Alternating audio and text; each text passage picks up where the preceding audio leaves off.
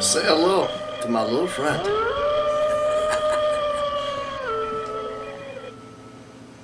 Hey YouTube, got a package here from Fed Arms. This is my AR-15 pistol, my very first one, and I don't think you can beat the price there.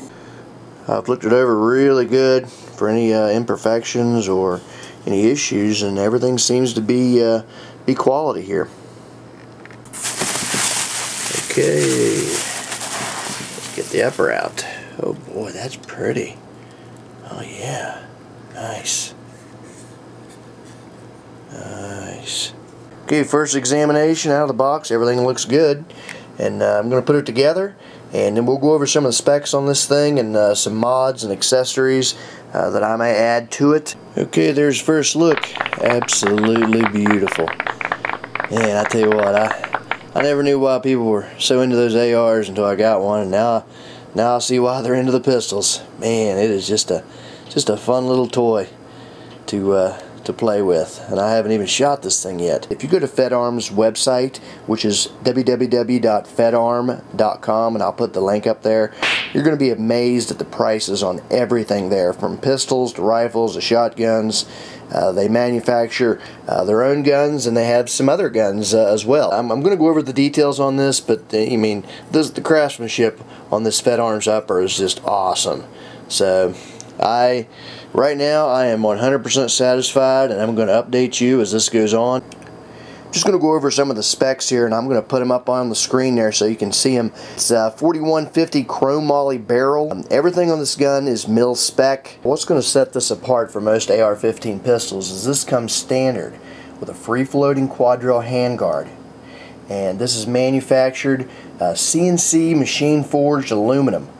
Most setups, you're going to have to buy this separate, and it's going to run you anywhere from $100 if you get some cheap made in China thing to $200 or $300. So, you know, we're looking at something that's made in the USA here, folks. Of course, like I said, it's quad railed. Any accessories you want to put on this, it comes with, of course, a really nice setup here to put optics on. You can put, of course, iron sights, or I've got a Bushnell TRS-25 red dot that I'm going to put on here.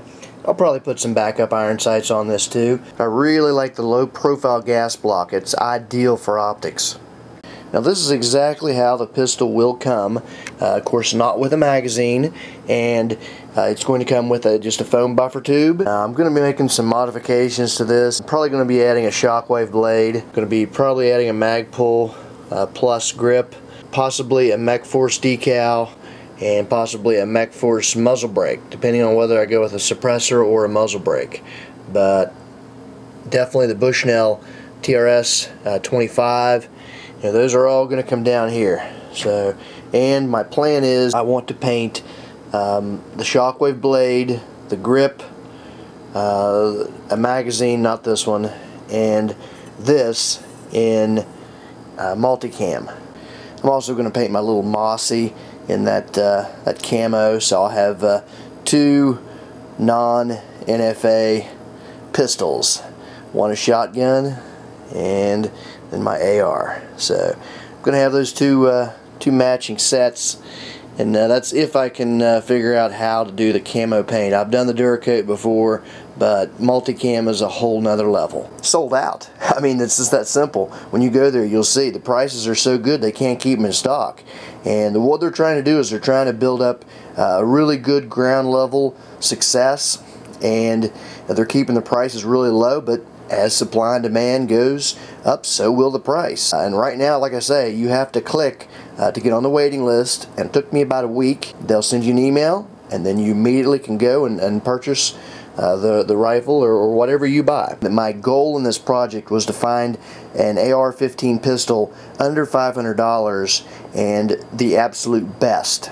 So this is what I come up with. Hey, you may come up with different ones, but this is what I have narrowed it down to from looking at all the reviews and all the the feedback. I want to point out something that is made clear on the website, but the upper is a Fed Arms, and they also make the lower.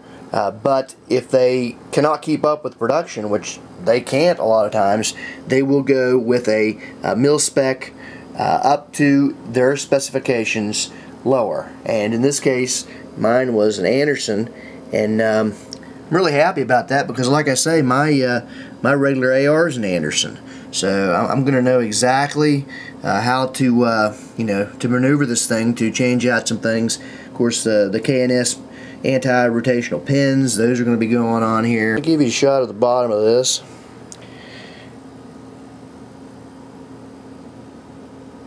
Okay, it passed the first test of inspection. Now we're going to take this thing out to the range and see how it works.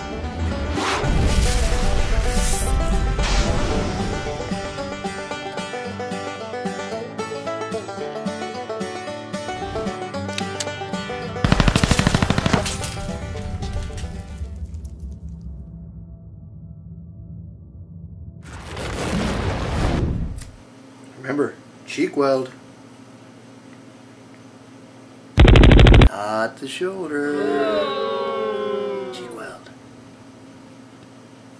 Not the shoulder. Cheek weld.